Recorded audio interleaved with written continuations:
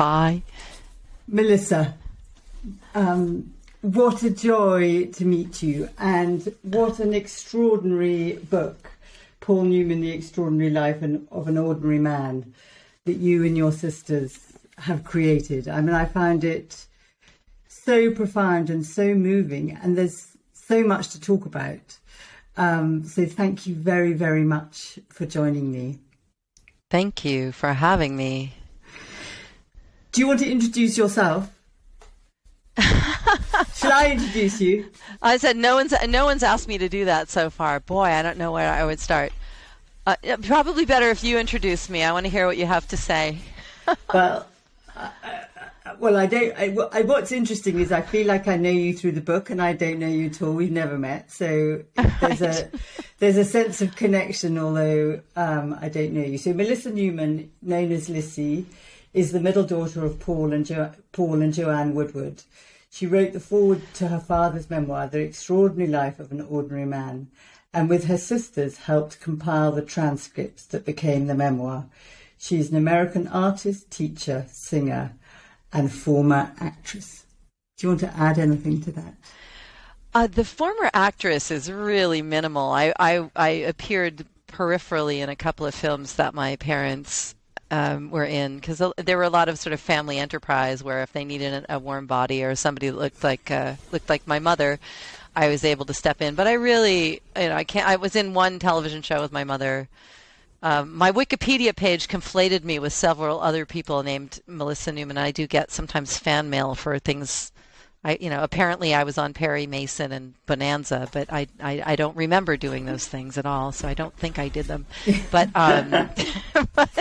but I am an artist and a singer, and people say, "Oh, didn't you want to be an actress?" Like, no, absolutely not. That would be like sticking a gun in your mouth in my family. The competition a little too direct there.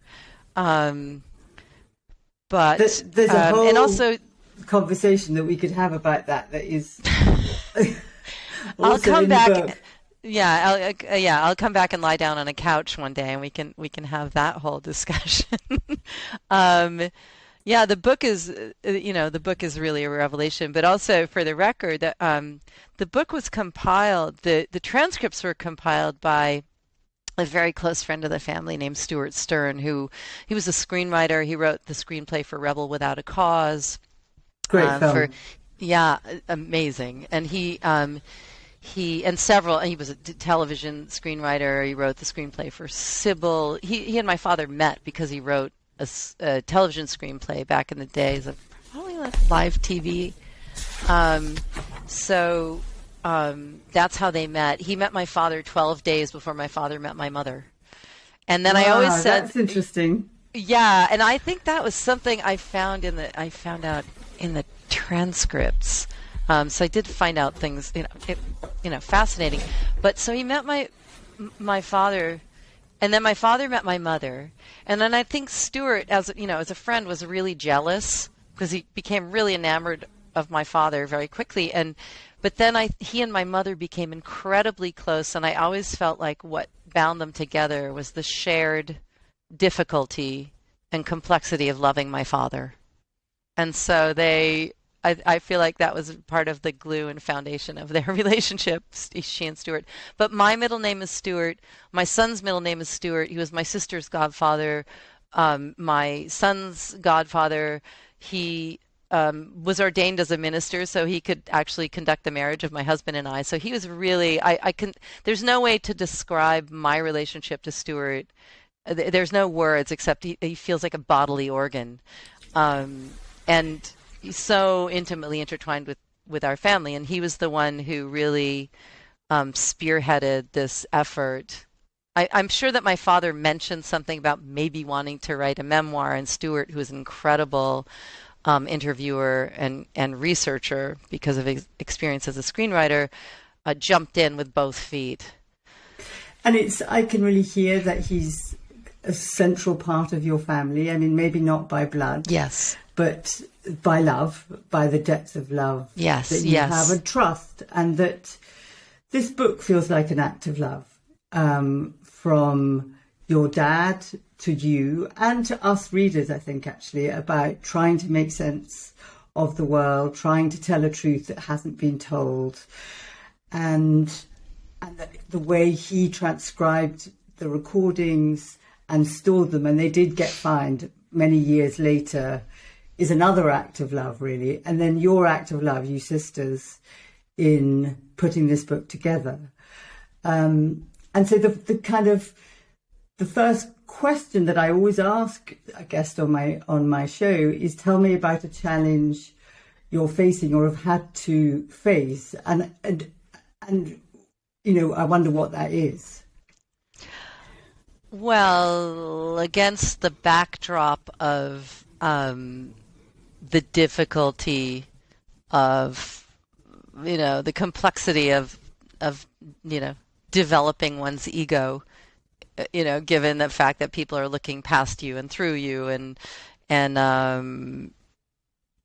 mean, I kind of feel like you can fill in some of the blanks about how complicated that is, but the probably. Can I pause you? So when you say people looking past you and through you, is that when you're with your dad, no one looks at you; they just look at your dad or your mum?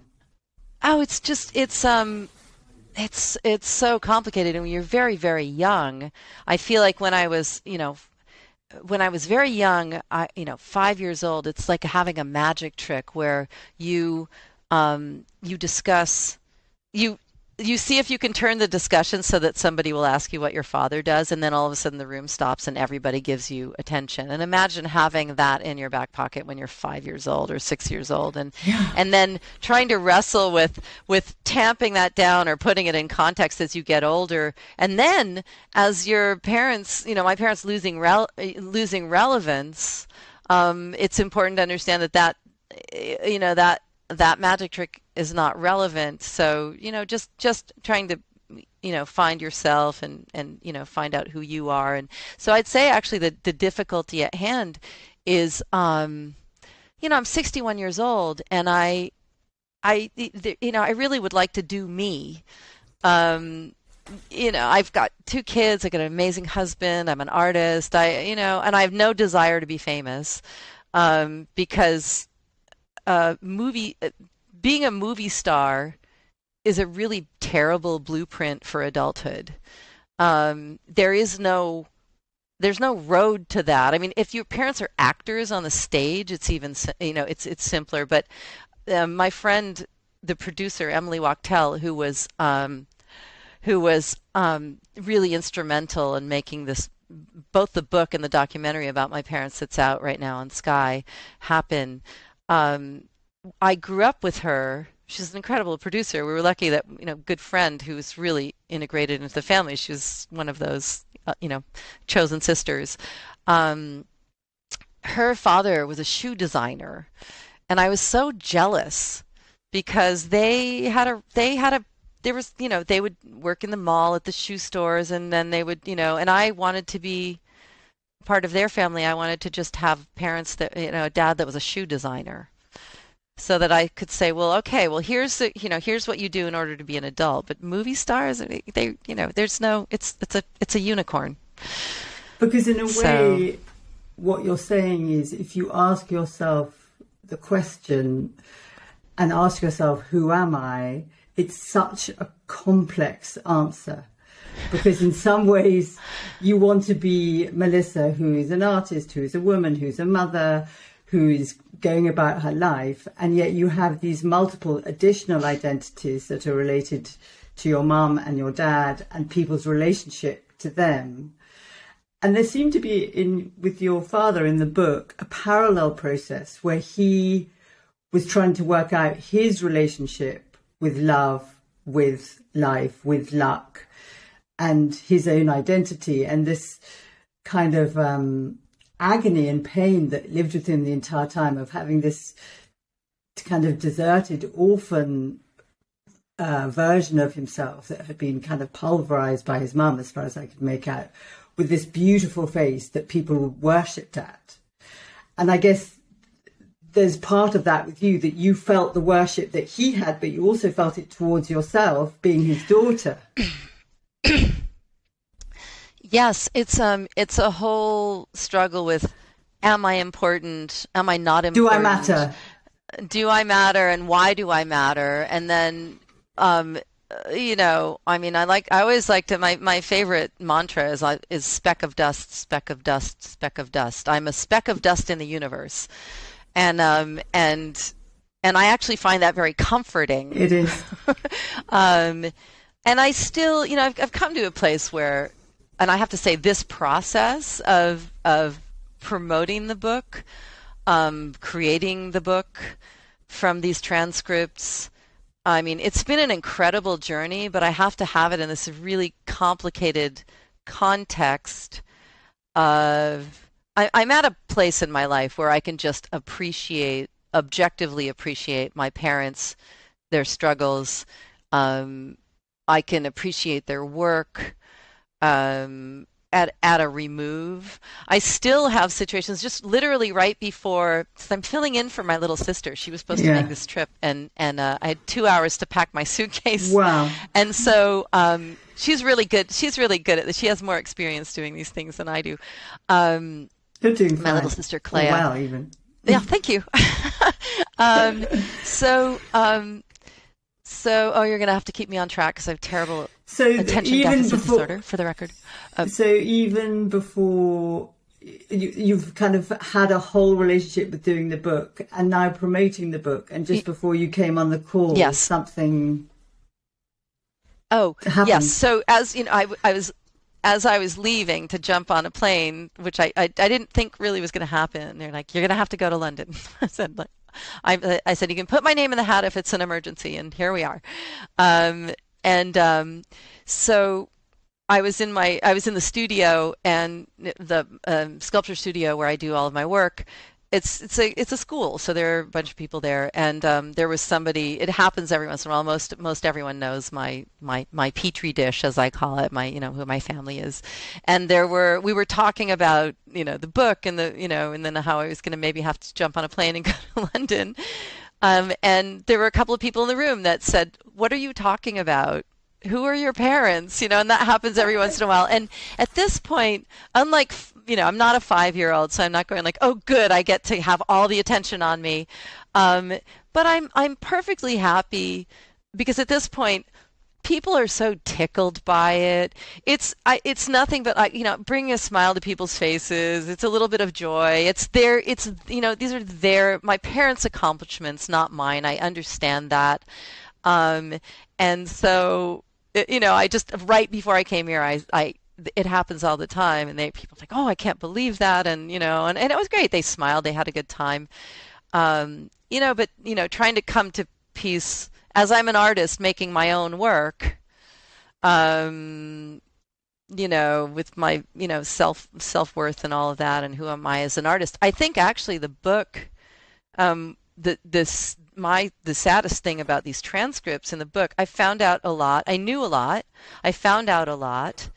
Somebody reminded me that Stuart had asked my mother in the transcripts. He had said, "Paul, who do you think knows you best?" Or no, he said to my mother, "Who do you think knows you best?" And this is one of those moments reading the transcripts where my mother said, I think your children, I think his daughters know him better than he thinks they do." And that was a So wonderful moving. moment to read. Yeah, it was almost as wonderful as when my father looked at me and said to my husband and I, "You've broken the cycle of bad parenting." And I beg to differ, honestly. My little sister and I speak about this all the time. She was the one who really focuses and pointed out that these transcripts are a moment in time, and that my father, as we all are, was in it. He was evolving. We're all evolving. Some people stop and don't evolve, and I give him credit because he really did. And I always wonder how this process of putting this book together, Stuart really dug. He really dug for answers, and because his voice, Stuart's voice, is sort of taken away. My father's often sounding a bit punchy, answering things. I feel because Stuart was really digging, and in ways, I think sometimes my father was sort of pushing back, saying, I know I'm jumping all over the place because this is how I roll.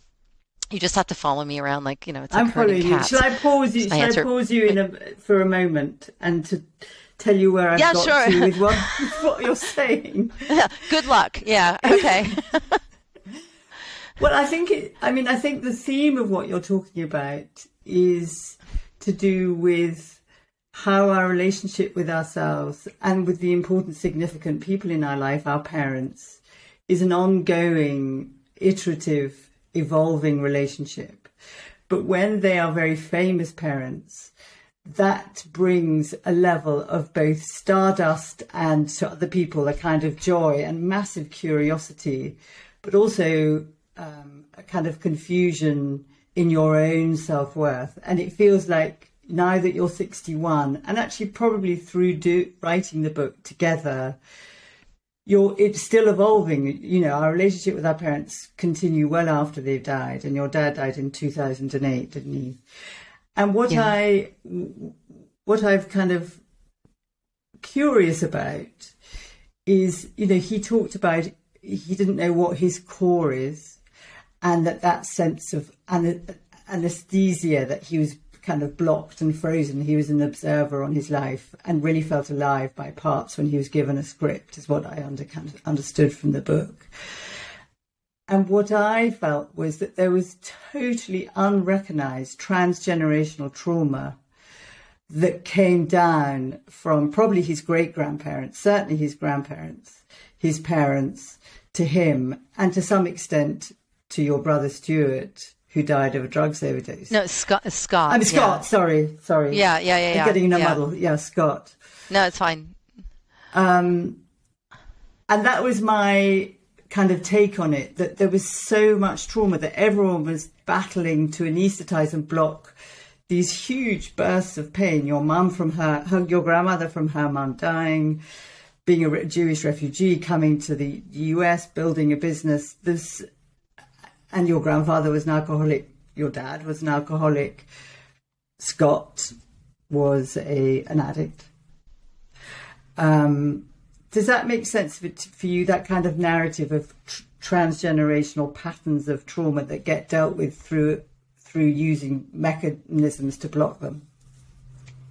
It's I think one of the most interesting things in the book, and it's interesting that you take it back so many generations, and especially that my Jewish roots. I'm married to a Jewish man, and so I'm sort of deeply. Not raised. Neither of us raised with much religion, but certainly culturally. I think it's really interesting to take it all the way back. And one of the things that I learned in the transcripts, that the book could have been 6,000 pages. I mean, it's the editors had to decide on a certain narrative, and I think they really chose a very interior, certain, somewhat, they really focused on the self-doubt and it's there, and I think it is interesting, and I think it's a teachable moment, and we're talking about relevance, and I think there are a million books and probably a play or two in these transcripts. But one thing I was sad was that couldn't be included in the book because it would have been too long, is that his own mother had already suffered through an abusive marriage before. So she was in recovery from that when she met my dad's father, and that wasn't really, that marriage wasn't his marriage to her. I'm not really sure about how solid that was. I know there was a lot of, his father wanted to be a writer, and he was, working in the family sporting goods store, and there was just a lot of disappointment, and, as you say, trauma.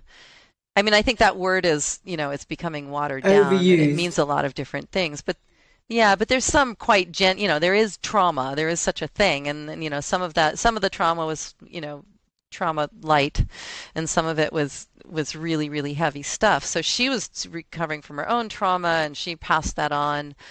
And my father, I think with my brother, um, I mean, oh, there's so much to talk about Yeah. with all of that, you know. But if we're going to take it all the way up to my brother, I mean, that was an untenable situation. The only son of a man who, you know, his history, you know, that his mother and that those three children were the collateral damage of my dad's inevitable relationship with my mother, which just, you know, Was he and his first overwhelming, wife. their love. Yeah.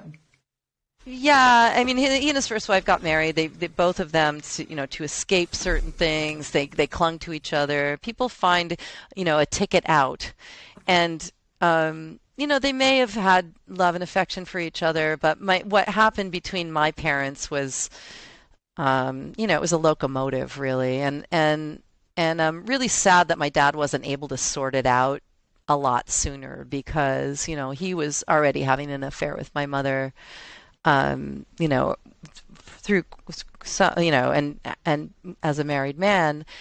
And I always say, and I wish he had sorted it out sooner, but at the same time, then I wouldn't have my wonderful sister Stephanie, who I adore. So, as complicated as that was, and she also came to live with me when she was, you know, live with our family when she was 14, 14. I think about, yeah, she was having a rough time, and she always says about my mother that my mother gave her her sisters. So, That's a lovely thing. but yeah, I think, you know, it really is. So there was some, you know, everybody was muddling through some back to generational trauma. There was an article in a magazine. So I have two children, and one of them I sort of think of as Mr. Sunshine, and the second one I always say he was a C-section baby. He was in, he was out, life was easy, you know. And then the second one was a regular delivery, and I wonder if that had something to do with it. There was the trauma of birth. But he was sort of used to think of him as my little Hamlet. He's a you know, he was a sort of a moody, broody baby. And I read an article about my that was about very early on, before my father and my mother, when my brother Scott, was just born.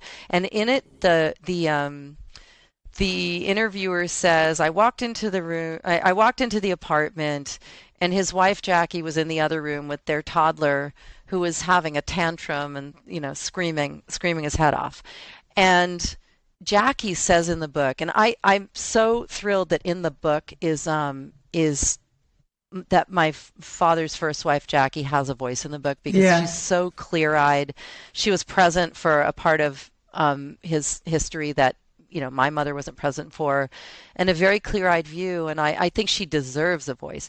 But what I heard in this article was, it just struck me all of a sudden, you know, so the interviewer walks in, and Scott's having a huge tantrum, and he's a toddler, and you know, no, children don't come with an instruction booklet, as No, we no. know. There were very few resources back then. People just had babies and then they dealt with it. And I, it struck me so hard that when I was raising my child who had, allergies, and he was just, you know, and he's grown up to be the Sensitive. loveliest, you know. Oh, he just, well, he really immersed himself. I planted the seeds, and he really has immersed himself in mindfulness and all these things. He's How actually to soothe he himself. teaches me now. Great. Yeah, he's really he's actually a comfort to me and a guide to me at this point, which is really beautiful. But I had all these resources. I had, you know, my Knowledge. So when Places my father, to go. yeah, yeah, and my father said to me, you know, you broke the cycle of bad parenting. You know, I said to him, Dad, you know, you guys had, you know, Dr. Spock. That was it, you know. But, you know, and my mother gave me, I think, her dog-eared copy when I had babies. But they just, you know, we magazines, books. You know, well, we didn't have the internet quite. I didn't, anyways, because I'm a Luddite. But yeah, we had all kinds of. I had therapy. I mean, you know, and they didn't have anything. And I just that moment reading that in that magazine, I suddenly got the whole picture of Jackie struggling with this complicated baby, and then moving, and they had lived in the house with his mother, and that his mother had been lonely. She was pregnant and she was alone, and that Jackie moved in and was pregnant, and then that my father's mother couldn't see, she couldn't get past her own stuff to see that she could have supported this other woman who was in the same position. So to your point of generational trauma, if people had had more knowledge and more context, she could have, his mother could have helped Jackie through her pregnancy, and it's really tragic. And the good news is my parents evolved. I think my little sister and I always say that, they really tried and they got better and better, and that we probably were very lucky to get the best iteration, and they were spectacular grandparents. So, as one is. Yeah. I can really hear. Did I answer 5 questions for you now? You answered really important question, which is the complexity of doing the best you can without knowledge, information, resources to go to. And in the context of where our parents, our grandparents were living, to kind of really recognize they were doing the best they can, and kind of hitting them with a sort of stick of blame, or wanting them to have known what they couldn't have known or didn't have access to, is actually quite self-harming on oneself, because it keeps the engine of anger and resentment going, whereas it sounds that you feel kind of calmer and self-compassionate towards yourself and your dad and your grandparents, that they were doing the best they could given what they knew and who they were and what was happening to them. But also in recognizing that we change. Your mum and dad, as they got older, often we kind of think life changes and it gets smaller, but actually it sounds like your dad and your mother, with their enormous fame, didn't really feed their soul or their kind of inner being. Maybe your mum more, but we're talking about your dad in the book mainly. But actually, as he aged, he did begin to feed his core and connect with himself. And I think that's a very hopeful, encouraging note.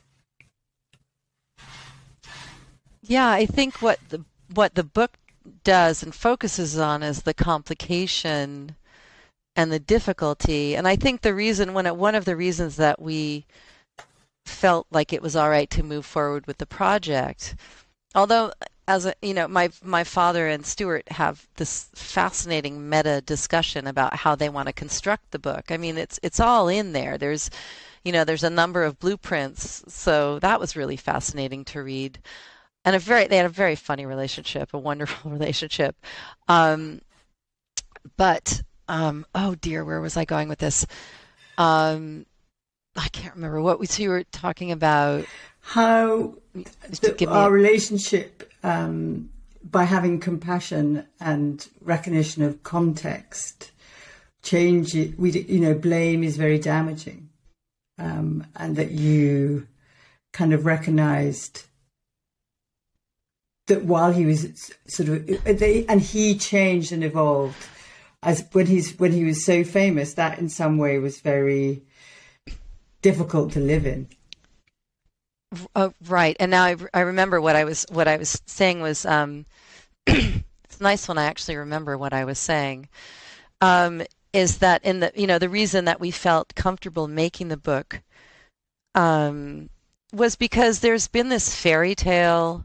I find it so fascinating that this fairy tale of my parents, the perfect marriage, 50 years in Hollywood is, if anybody takes 30 seconds to think about it, and anyone who's been married or had any kind of relationship, and imagining that in the context of fame and Hollywood and all of that pressure, thinking that there could really actually be a fairy tale that was that simple, it's kind of ridiculous. So I think for a long time I felt like, the world needs that fairy tale. They obviously want that fairy tale because the information, really, a lot of the information is out there about the complexity and about my father's infidelity and about, it's out there. People could have found it if they wanted, but they persisted in clinging to this fairy tale. And but then as my parents, their presence began to recede in public consciousness, we thought, well, what the heck? Why not present the world with the real fairy tale, which is more complex and as and I messy write, and chaotic and painful. gives them, yes, and it also gives them more credit. Exactly. I mean, honestly, I always say, yeah, at the end of the day, really honestly, when my father was unwell and, it was, as everybody knows, it was really horrible. And, but I really think, honestly, my mother was the only one he wanted in the room, and that he found her endlessly fascinating. I think that her, ace in the hole, as we say, was that she knew that beyond a shadow of a doubt, he thought she was the most extraordinary actress in the world. And even though her star was in ascendancy in 1957, and I always say, she made her own dress for the Academy Awards because she didn't have money for a dress. She had money for fabric, and it's gorgeous, and you should look it up. Dress and jacket lined in green silk. Amazing. And made Amazing. French toast, and took care of the children, and knew where everybody was, and ran a theater, and continued to teach an acting class, stayed on the stage. So, my father found her endlessly fascinating, and as his star eclipsed hers, he really spent the rest of his career trying to find projects for them to work on together to prove, as somebody said this in the transcripts, I can't remember who, to prove to the rest of the world how extraordinary my mother was. And they did, directing projects like Rachel, which is an extraordinary movie, which was the screenplay was written by Stuart Stern from a book called A Jest of God. And the effect of gamma rays on Man in the Moon Marigolds, and which was a really difficult time. It's horrible woman that my mother was playing, and she brought it home with her every day, and that was like method acting. That was a really difficult time for the family too, because my mother especially would absorb these characters and bring them home, and really unusual. Yeah, really freaky. I mean, I could talk also about the gifts that my parents, that with all the complications, they gave me such incredible gifts of, growing up in a household. What did you learn? There's two things I want to ask you, so we can maybe start with this one and then go to the next one, which is kind of in the modern culture, people seek fame like it is the answer. It's going to give you this golden life and this kind of solve all of your problems. As someone who has a lived experience of fame, what would you say to those that constantly seek fame through social media or whatever it is? A peripheral. That's the thing. It's like I'm a pass-through. Like, I was signing books, and I was signing. That sounds a bit like your dad saying, "I don't count." Yeah. That sounds very like your dad. Well, at the same time, if we're talking about fame, I'm a good artist. I'm a decent singer. I'm a really good mom, and I have a great husband. I give myself credit where credit is due. Yeah, good. They are big things, and especially the parenting. I think my children are wonderful. I think when I found out I was having boys, that my first thought was I don't want to release terrible. And I'm not going to say more. I don't want to release horrible men onto the planet. I want to make sure that I release good men who know how to sew on a button, take care of a baby, and cook a great meal, and they do. So there. Go you. That's a great... Thank you. Thank you. Well, the first thing my mom did when I had boys was to buy them dolls, because we're those people. Yeah, great.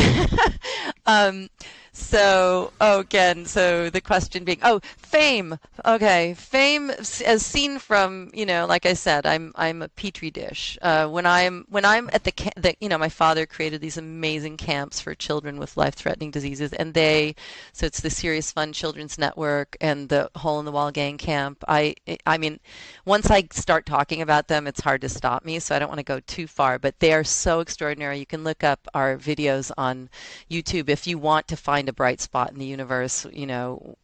That's where hope is. Yeah, what he started, and then everybody jumped on board, and it's a beautiful example of people coming together to create something incredible. But he was really the spark and had the idea. Fame, highly overrated. It's why my father was. So you shaking your head. Well, look, I'm not an idiot. I mean, it's afforded me extraordinary opportunities. Look, the comfort of financial stability is something separate from fame. My father wanted to be a character actor, really honestly. He wanted to be an actor. My mother came out, on the other end, my mother came out, as you say, she came out of the womb wearing tap shoes. She wanted to be a star. And she was such an extraordinary actress, such a chameleon. You see, every photograph you see of her, she looks completely different. And my father was cursed, as a man who just wanted to be an actor, was cursed with these incredible good looks. And you look at the parts he chose, complex. I always say HUD was one of the first truly irredeemable characters, just from start to finish in that movie. He's a horrible, horrible man. Yeah. And my father didn't, he really wanted to push up against that. And the thing he loathed was when someone said, "Can I look at your blue eyes? Can I see your?" Because he had a running joke saying that his epitaph would say, "Here lies Paul Newman, who died of failure because his eyes turned brown." But it's laughable, but that also really leads horrible self-attack, isn't it? And tragic. Yeah, absolutely. So. Yeah, I think if someone had come up to him and said, I want to discuss the work you did and the preparation you did in the films, but who did that? People came up and said, take your glasses off, and it just, my heart goes out. I'm incredibly awkward around famous people. I inevitably say something stupid, and to my point, who am I? They don't know who I am, and yet I feel like I have this peripheral. I grew up with this, people giving me this weird, false sense of glitter, something that really had nothing to do with me. Yeah, glitter. Yeah, I was like standing underneath where the glitter was, and I was, yeah, and it's not my glitter. I have my own glitter. Yeah, but and that's what I can hear. Being recognized. Well, I was just going to say, being recognized. Yeah, go ahead. Go. You go. I was just going to say, being recognized for your outer shell, for things that aren't real, for things that are so subjective, what is that really? Being recognized for your, having people really recognize you for your accomplishments, which is why my dad loved race cars so much, because he wasn't that great. He had to earn the respect of race car drivers. They didn't care who he was. If he could, on the track, if you can't pony up and do your, and he didn't start out. He was a really good person. He could study. He always, even with his alcoholism, the reason that his career lasted so long is that he was incredibly reliable. So though, someone might have wanted to hire someone for a part who was extremely talented, like a Brando or a James Dean, and I don't, in terms of work ethic, they knew that my father would show up on time, he'd be prepared, and he would do the work, and to the best of his ability. So there's nothing more complicated, I think, to grow up with than a high, publicly high functioning alcoholic, because their public life isn't going to hold them to account. And you just deal with this sort of sense of remove when they're home. So I'm answering 45 different questions. I can't help it. Well, I think what I understand is, and there are so many questions in some ways that they pop up. Life isn't a straight road where you just go one question and it stops. Mm-mm. It's like there are multiple inputs that are coming through as you're speaking, and you're kind of, these light bulbs are going off, and it's fascinating. And I guess what I've understood from you, and what you've learned, is that how you were perceived from the outside, and if it's quite shallow from how you look or how you're perceived from the outside, isn't enough to give one a sense of esteem and worthiness and kind of grounded feet on the ground of being loved and lovable, because it's external and it falls away on the skin of his beautiful blue eyes, or not the skin, yes, on the kind of. And so I think what I'm understanding from you, and that you've had to work to do this for yourself as an artist and a mum and a friend and a wife and a lover and all the different versions of yourself, is that it's from the inside that we do the work. It's from the inside that our value comes. And it's really to do with love and connection in the end. That is incredibly well put.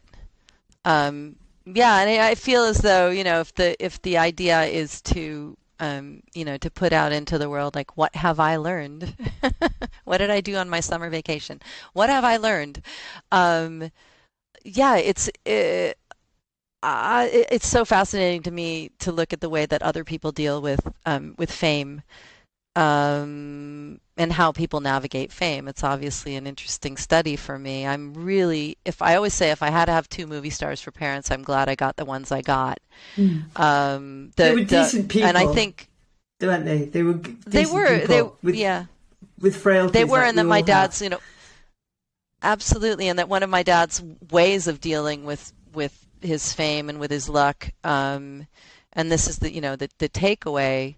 It wasn't the perfect way. He finally did do the interior work, and he really did evolve. And as I said, he was a fantastic grandfather, but that he chose to give back, and he really sort of was instrumental in making that blueprint of people who use their bully pulpit for good, and they try to level the playing field in some way, whether in whatever way they can. And I'm glad that I think other people have followed in those footsteps, and I think he was instrumental in inspiring. Yes, and that giving back is curative. So it's both. And that, for me as a therapist, I think for all of us, altruism helps the person you're helping, but it also helps the giver. You feel better.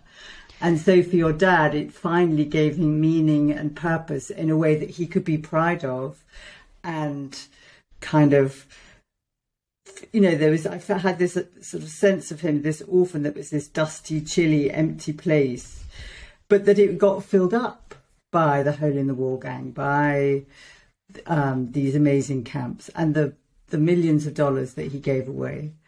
And that was, as well as loving you and growing to love his grandchildren in a way that maybe he didn't have the capacity to really connect with you, although he loved you as much. I mean, he talks so much about being a parent in the book. He so wanted to be this version of himself he couldn't find in himself. But it sounds like what you're saying is, a grandfather, he did find it. Well, we also lived next door to each other, so we really raised my children together. And that, I have to say, I felt deeply connected to my father and deeply loving. I felt as though he was a very fragile man. I think I pre-mourned his death, because I would think about him and think about him not being here years and years, 20, 30 years. If I thought about it, I would sob uncontrollably. And there was something so fragile about him. And I always thought, if my mother were to go, my father would fall apart.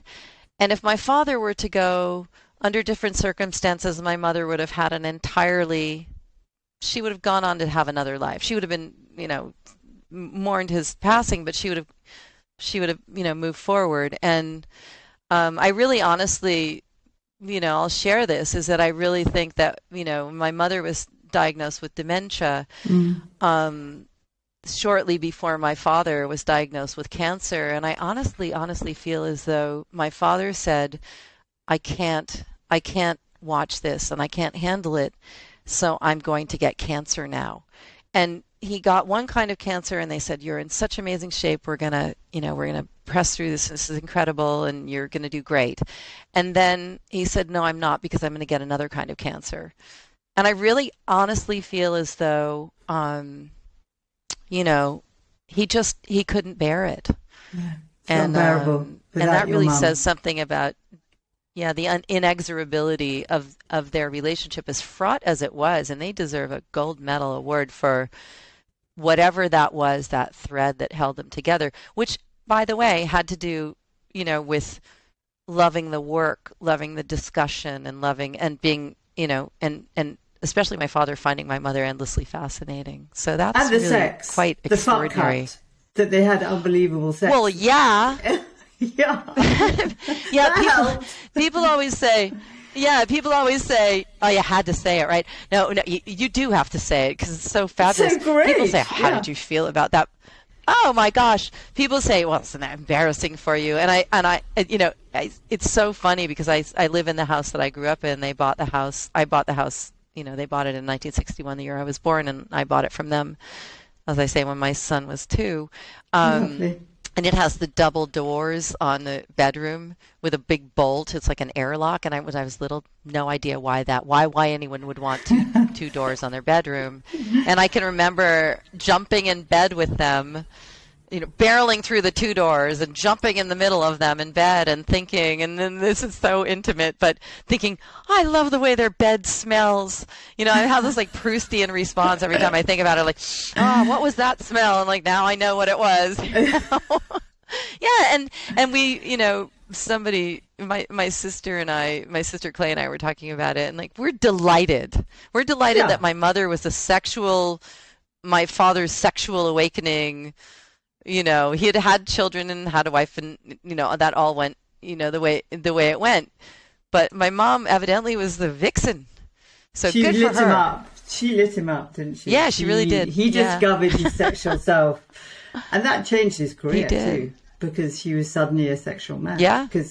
But also, like, it just, I mean, from what I've read is like that energy for all the fights. There was an attraction and a fascination and a passion that, for all the complexity, that really remained. And that was an amazing bond between them, and amazing to witness as a child, to see that kind of love and fun, that your parents had great sex. I mean, what a great role model, for you. Yeah, I think as I said, fame and stardom are not movie stardom is not a blueprint for adulthood, but I did really have, I mean, there was drama in the household, and because there was drinking and infidelity, but there was also,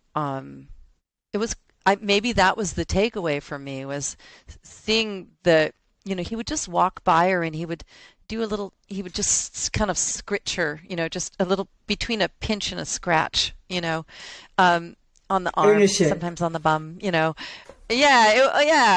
ownership in the best possible way. Or I think more of like Piglet and Winnie the Pooh, like, are you there? Like, I just want to make sure you're there. And a bid for affection. I saw it all the time. A bid for connection.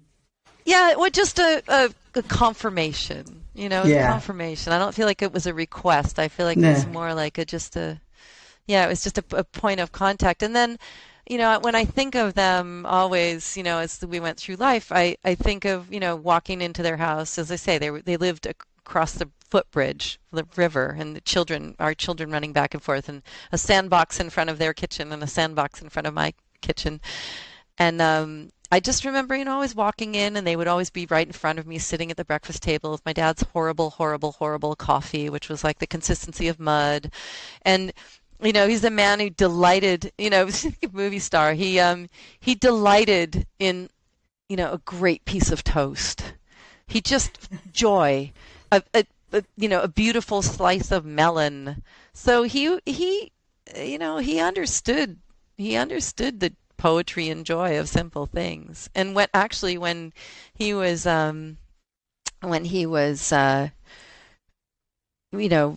he was very, very ill, and the saddest thing that ever happened was I was sitting out in front of the house with him on a chair. We were sharing an orange, and he said, and it came, it was a surprise to me. He said, "I'm not finished yet," and he would sometimes say these things, but that was really, and so I just said, "Dad, you have an infinite number of moments left to you. So just, take, experience each moment as it manifests without judgment.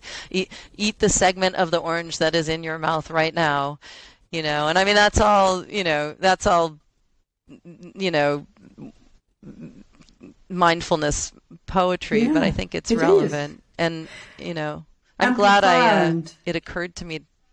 Yeah. But sad to think that he felt he wasn't finished. It's sad that he felt he wasn't finished, but it's bittersweet in that he had more he wanted to live for, and that he could really savour the taste of the orange, and that you could, in some ways, encourage him that you have an infinite number of moments. That's a lovely memory for you that you can live on, sounds like. Yeah. He would sometimes say things, that felt so intimate, and there were times when I felt like I wasn't prepared or I was too young. But yeah, that was nice that at the, towards the very end, it occurred to me, that was a good, we spoke, at that point we spoke the same language, so he knew exactly what I was talking about. And I think that, it's nice to hear that in relation to the book. The book is a really, he kind of torments himself in the book. You get to learn about his is him questioning his validity and his imposter syndrome. And, it's nice to know that after that period of time, which I think it's really important for people to know about that, because I think people can relate to it, but to know that he came to a place where, he just still felt like he had a lot to give, which means that he came to a place where he understood how much he had given and that he had more to give. That feels such a beautiful, in a way, end to the conversation, in kind of recognizing his battles with himself, his battles with life, which from the outside looked so kind of glamorous and glorious, but that actually towards the end of his life, he could kind of grow within himself and value his contribution and be more at peace with himself. And in some ways, you can't heal, you don't remove the stuff from the past, but in some ways he came to terms with it in a way that he felt more at peace. Yes. It's just honestly hearing you summarize it that way, I thought, well, if I really let myself go, I could probably get really emotional right now and burst into tears. So yeah. Yeah. I'll do it after I, after I hang up. I'll have a little boohoo on my pillow. No, it's also really beautiful. So I really appreciate the summary. I think you did a great job. It's a beautiful book, Melissa. It really is. And I think all of us can see ourselves in it. Not the glory and the fame, but the battle of our relationship with ourselves and the imposter syndrome and the way that we can have this awful shitty committee attacking ourselves, like your dad saying, I don't have a gift for fathering, if you're a movie star, you're 3 strikes against you before you start. Should I shoot myself? But then would Scott be free? I mean, that kind of, anyhow, I should stop because we're going off on one. But maybe, as a therapist, do you have a question for me? Has anything occurred to you that you'd like to ask me? Well, I'm going to find out where you are, and I'm going to walk into your office and lie down on your couch, because I think we could certainly go on. I think you've summarized things really well. I think that, and you've interpreted them really well. I think that the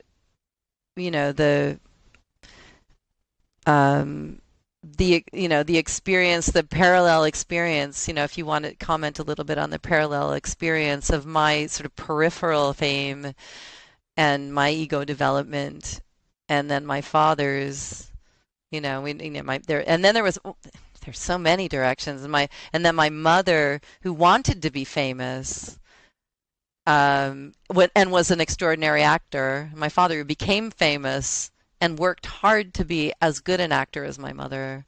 I don't know, there's all those things. I guess the parallel trajectories, if you want to comment on that. I mean, the thing that the complexity of it, I guess, is how, your dad talked about being lucky, but I think the profound kind of recognition is that we have so little ultimate control over how we're seen or what happens to us, and we can influence and shape it. And that, you know, your mum was very well known. I mean, I knew her as a brilliant actress, and I'm the same age as you. Well, I'm older than you, but she didn't have that massive stardom that Paul had. But I guess what the sort of what's crystallizing in my mind, and I don't know if it's really clear, is in relationships, whether it's in partnerships, there's competition and rivalry, and being children of being a child of anybody, but child of someone who is very, very successful, adds a layer of complexity, because it does feel like your own sense of identity gets robbed of you before you have the capacity to make it for yourself and develop your own identity. And so there's something about coming from a place of plenty, that there's enough for me and who I am, as well as enough for them and who they are, and that you can accommodate and allow all these different versions of yourself. But often inside ourselves, we want to kind of tidy them up and have our place and Marie Kondo it, and it's so much messier than that. Yeah, I always say that everything in life is a spectrum. That, you know, anytime we try to divide things up, I mean, nothing in creation there is no straight line. You know, there's this, you know, and I mean, I look at things like gender, I look at things, all these things, you know, why do people feel like they have to draw some line in the sand in any way, shape, or form about anything? And so I think just embracing the idea that, I always say, if you can subtract hierarchical judgment, and you can take this vertical line and just turn it sideways and make it horizontal.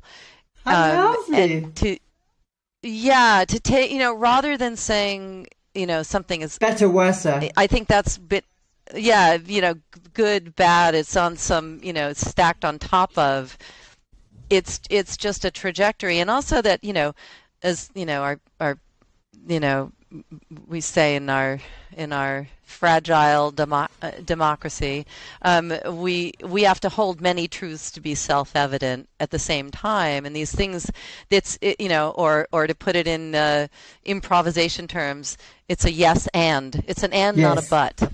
You know, that you say, yes, this is true, and this is also true, and this is also true, and I think learning to do that, and not, you know, to not, you know, and to try to subtract, you know, to remove blame, to understand things in context. Another one of my favorite things is to zoom out. Yeah, that's like, a good one. We should zoom out and zoom in and zoom out and zoom in, because once you sort of see the context, you know, like me saying that my father was, you know, had such a hard time with his own mother, but then to read about, you know, and the book takes it back to a certain point, but then to read about in the transcripts, well, she, you know, of course, there's a reason that she, as you say, generational trauma, there's a reason that she was the way she was. And then there was a, you know, and you know, you can take it back and back and back. So to understand, always to zoom out and see the context of things. And I think that's it. I suddenly lost your volume. I don't know why. I lost your volume. I don't know why. It's still recording.